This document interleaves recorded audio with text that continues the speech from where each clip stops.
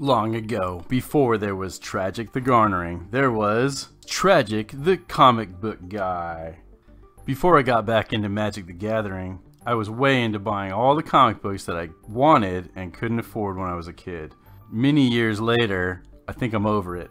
So I'm ready to start unloading some of these comics as I had always planned, and we're going to take a look at some of those now. With Avengers Endgame coming out soon, I thought now was a good time to start selling all of the spec comics that I had bought in preparation for that movie years and years ago, before it even was a movie. I'd always been interested in buying up first appearances and hoping that they would increase in value once their respective movies came out, and that time seems to be now. So I'm going to go through a few of these and show them off to you.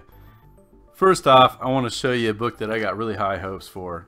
I picked this up off of the street today. It's Space Punisher number 4. It's a limited series, so you know it's going to be worth a lot someday. It's got a couple condition issues. I think this might still pull maybe a 9.4, maybe a 9.6 CGC. It's got a little bit of curling here. There's a little bit of some bindery flaws here, but the staples are intact. And look, it comes with a free digital copy that you see inside for. So check this out. This is one of the classic comic books from way back in, I think, 2012. Yeah, this is the one where the Punisher's in space, and that's awesome. I mean, how could you not want to see the Punisher go up against some egghead guys from space and a four-armed Hulk-looking guy? Maybe that is the Hulk. I don't know, because I never read it. But there he is. That's what you want. So I'm hoping this will pull a decent amount. Make sure I put it back here in this protective sleeve before I throw it in the trash. Up next, I got Avengers number 54, which I did not pay 150 bucks for. I actually paid more like 25 bucks for this. It's a decent book. I believe this is the first cameo of Ultron. He's in here somewhere. Let's see if we can find it. I think he's like right at the end, actually.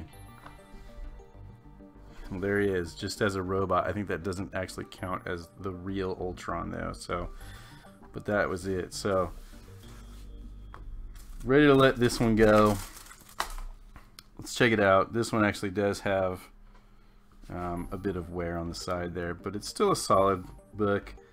I'm gonna put this into like a fine minus. It should be fully intact. Got a little bit of staple pull there.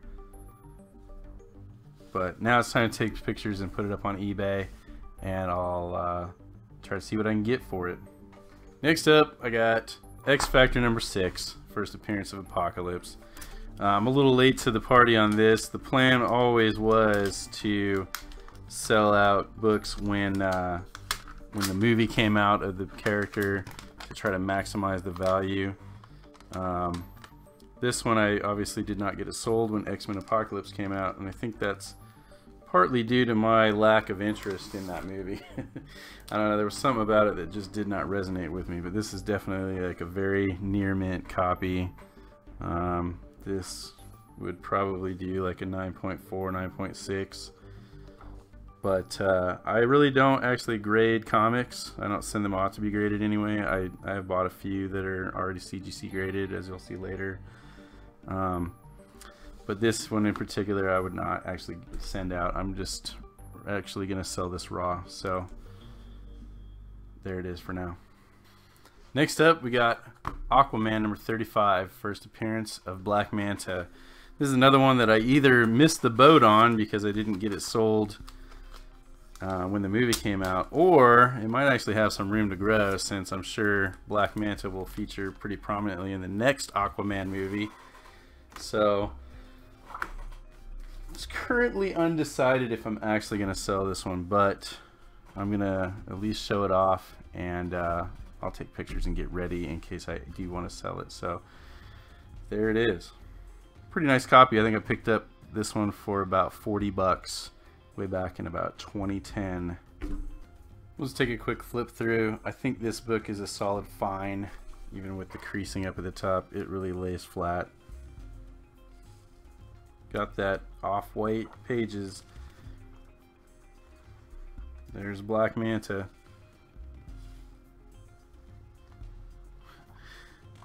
Pretty cool stuff. If you don't like looking at old comic books, then you're not a nerd, I guess, right? I am.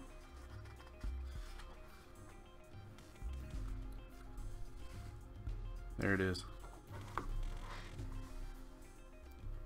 Next up, we got Marvel Superheroes number 12 and number 13. Look at that glare. So number 12 is the first appearance of Captain Marvel, and number 13 is the first appearance of Carol Danvers, the other Captain Marvel. So these, I did not pay 40 bucks for this one. I probably paid more like 100.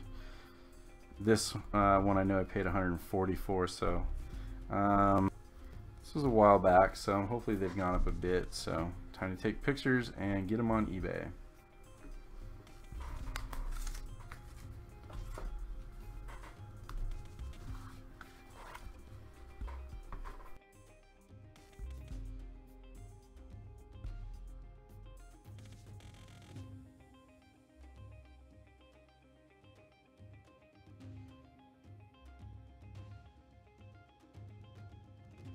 The Coming of Captain Marvel.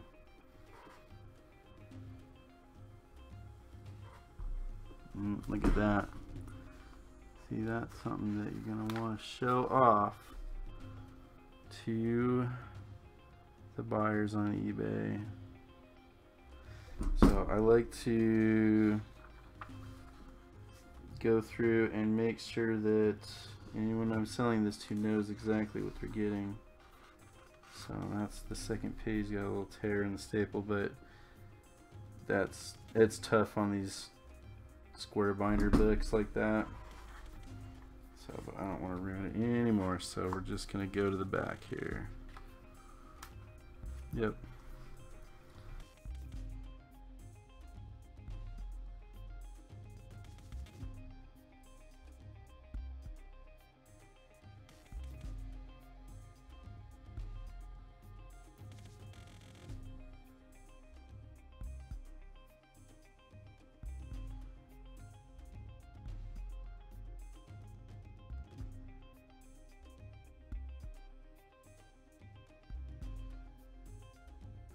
There she is. Miss Danvers.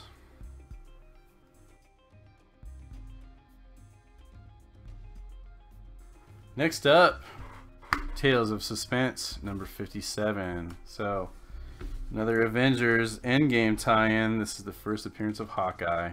So, that says it's a fine minus. I'm inclined to believe that. I haven't opened that tape in a while. Let's be careful. Gosh. Alright, so this book I feel like is undervalued compared to some of the others in this range. But Hawkeye's never been super top tier. I like him, he's fun. But I'm hoping to get more than what I paid for this, which was probably about 80-90 bucks, I'm thinking. And that was, again, probably 7-8 years ago. So, picture time.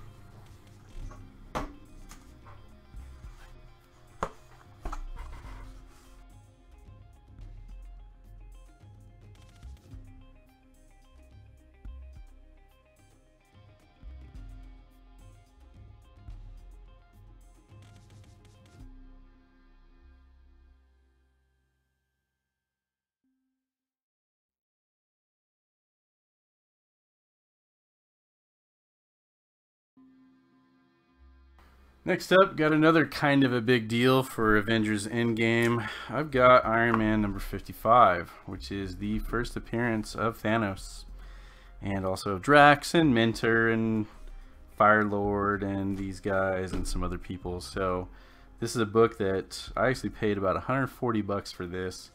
I'm hoping that in this condition, which is a solid VF, I think might even could grade for like a 7.5, 8.0, something like that. I'm hoping to get quite a bit more for it than that. So I'm going to open it up and take a look through it and take some pictures, and it'll end up on eBay. Not big on slabbing. I've never sent anything into CGC, so I don't intend to do that with this one. Maybe I could squeeze a little more value out of it. Honestly, I think this book is currently about as high as it's going to get without slabbing it, which I don't really want to do. I think the hype is going to hit maximum level next week after the movie comes out, and I think it's going to then kind of die down after that. So kind of wanting to get it sold right now. I don't need to keep it forever. It was always the plan to turn around and flip this, and so once the auction ends, I'll maybe do an update and see how I did on this. But for now, let's check it out.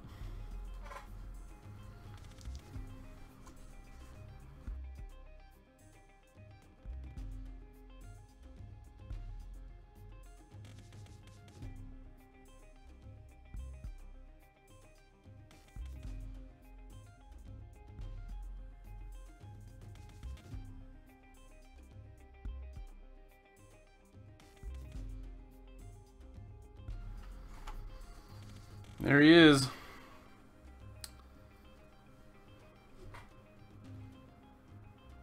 Old Purple Jaw himself.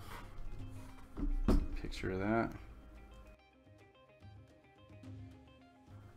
Oh look, he was just a robot all along. Hope that doesn't hurt the value.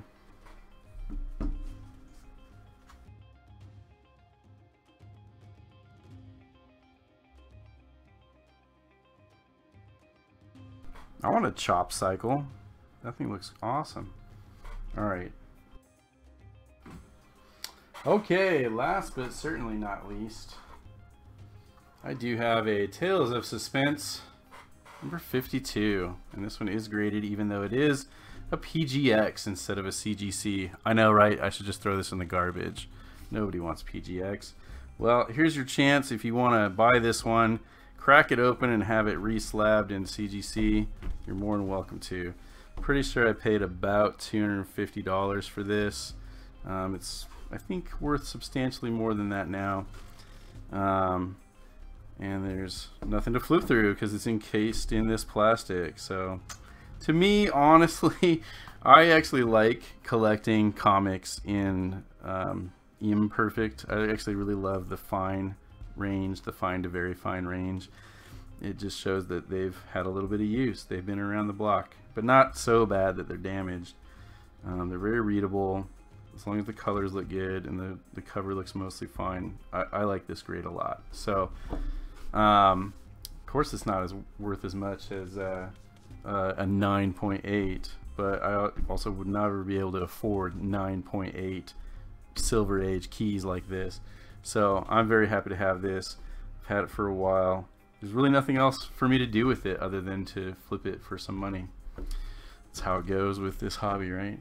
So take some pictures of it, throw it on eBay. I'll have a link to the eBay auction. If anyone's interested in bidding on it, or at least seeing the results, it'll be up there. First appearance of the Black Widow, in case I didn't mention it before.